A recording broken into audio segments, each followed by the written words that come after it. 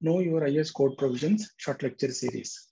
In this short lecture, I will explain about simplified method for dynamic analysis. So this simplified method is used when structure is regular in plan and in elevation. So that means what? So there are no irregularities present in the structure. Mass is distributed evenly and stiffness is also distributed evenly. So in such cases, so this kind of analysis method can be used, but it does not indicate that building will predominantly deflect in shear mode only. That is one point. And there is another assumption that building, that is frame members, will not have axial deformation, and also beams will not have axial rotations. So these are the assumptions which are taken into consideration in this method. So let's go into the details. Yeah. So clause number 7.7.5.4, simplified method for dynamic analysis of building. So there are like two methods of analysis. One is equivalent static method and second one is dynamic method. Now in dynamic method also, we have two. One is response spectrum method and second one is time history method. And this method, that is, this method is in addition to that, that is simplified method for dynamic analysis of buildings. So what clause says is, regular buildings may be analyzed as a system of masses lumped at the floor levels, with each mass having 1 degree of freedom, that of lateral displacement in the direction under consideration. So that means a regular building where all the floor mass is lumped at one place, and half of the mass present in the next floor and half of the mass present in the below floor and above floor, they are also lumped because of the lateral direction, shaking in lateral direction. So it can be lumped. So something like this. One second. Yeah, something like this. So here W1. So seismic weight at say first floor is entire weight of the first floor, and half of the weight of say columns, walls in the second floor, and half of the weight of columns and walls in the first floor. So they are all lumped at first floor. Similarly in second floor and in third floor. In third floor, since there is no above, that is that the terrace is there here. So slab weight, beam weight, and half of the column and wall weight in the third floor itself. So this is lumped mass idealization. So this, if say analysis we do in like in this such kind of idealization, then the following expressions shall hold good in the computation of various quantities. So what are the quantities we need? So we need like modal mass, modal participation factor, mode participation factor, design lateral force at each mode, at each floor in each mode, and Storey shear in each mode, Storey shear force due to all modes considered, and lateral forces at each story due to all modes considered. So these are the parameters which are required for design. Now let's go into the details of say modal mass. So modal mass, which is Mk, that is K is the kth mode. So modal mass Mk of mode K is given by this expression. That is M suffix K, like in numerator, Wi phi Ik. So phi is the mode coefficient, mode shape coefficient. Ith mode, kth level, sorry, ith level, kth mode. So Wi phi I K, this whole square, summation of it and whole square, divided by G, summation I from 1 to n number of floors, Wi phi Ik square. So where G is the acceleration due to gravity and phi Ik is mode shape coefficient, that is ith floor in kth mode. So Wi is seismic weight of floor I and n is the number of floors. So simply in this expression, we can plug in and then get these. So these are the mode shapes. So 3-story building, this is lumped mass idealization. First mode, something looks like this, second mode and third mode. So whichever modal mass we want, so we put that number here, say M1. So here W1 511 whole square plus again W2. So I is 1, 2, 3 like that. So W2 here, all plug in all the values and get the modal mass. That is the first parameter.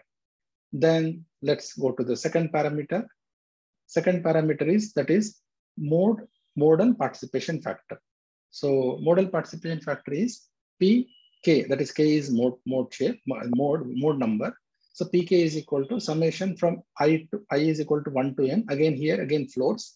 So Wi, weight of that floor, phi Ik. So ith level, kth mode, and denominator also Wi phi Ik square. So here, see, numerator 1 doesn't have square, and denominator 1, that's mode shape coefficient has square in it. So phi Ik, mode shape coefficient at ith floor in mode K, and Wi is seismic weight of floor I, n is number of floors. Yeah, again, same like previous slide.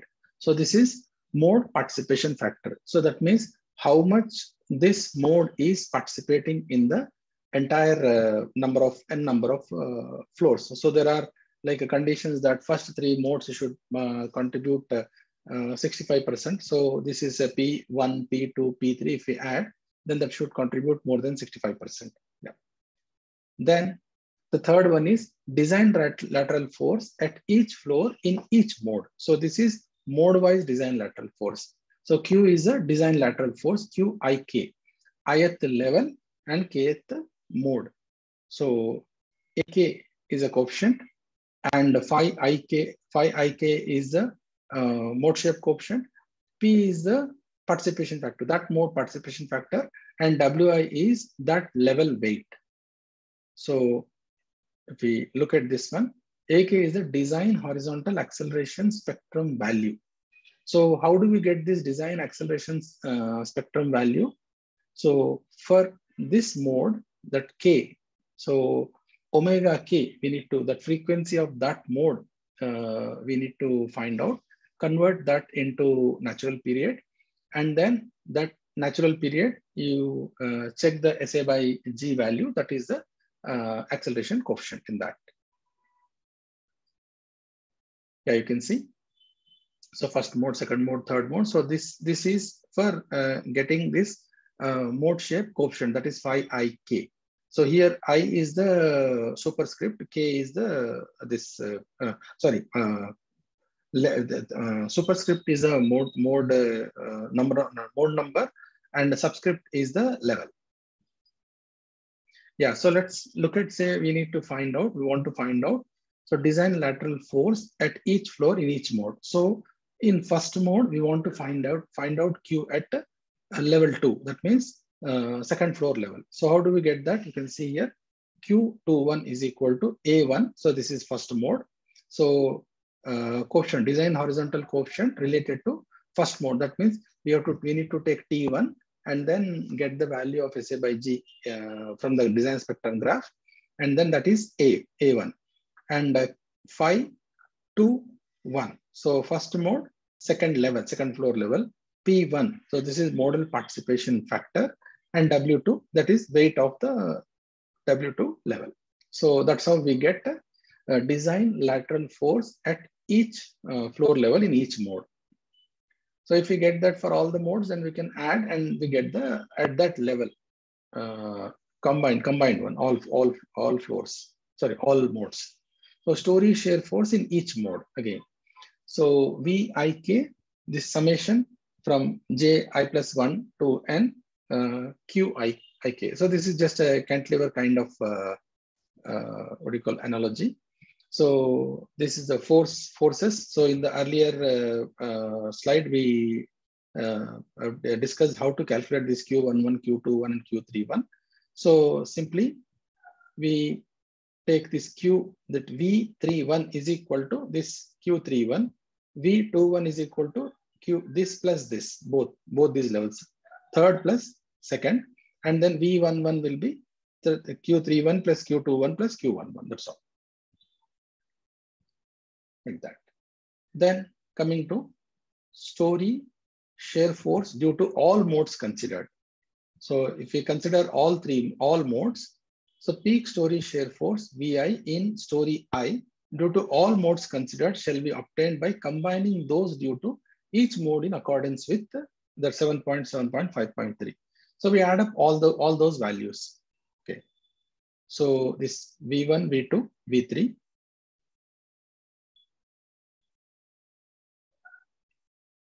Then lateral force at each story due to all modes considered. So design lateral forces, F roof at roof level and Fi at level of floor I shall be obtained as. So how do we get it? V, whatever is the lateral force at roof, it will be that only. But at any floor we want, then shear force at, that is the difference between the shear force at two levels, ith level and I plus 1th level. So if we take a difference between those two, that then we get that Storey level. So lateral forces at all, at each story due to all modes considered. Yeah, like that. You can see here, F3 is equal to V3, F2 is equal to V2 minus V3, and F1 is equal to V1 minus V2. So that's how it is. So the intention of this short lecture is to help students and practicing engineers to understand IS code provisions in a better manner. So following references have been used in the preparation of these slides. Thank you.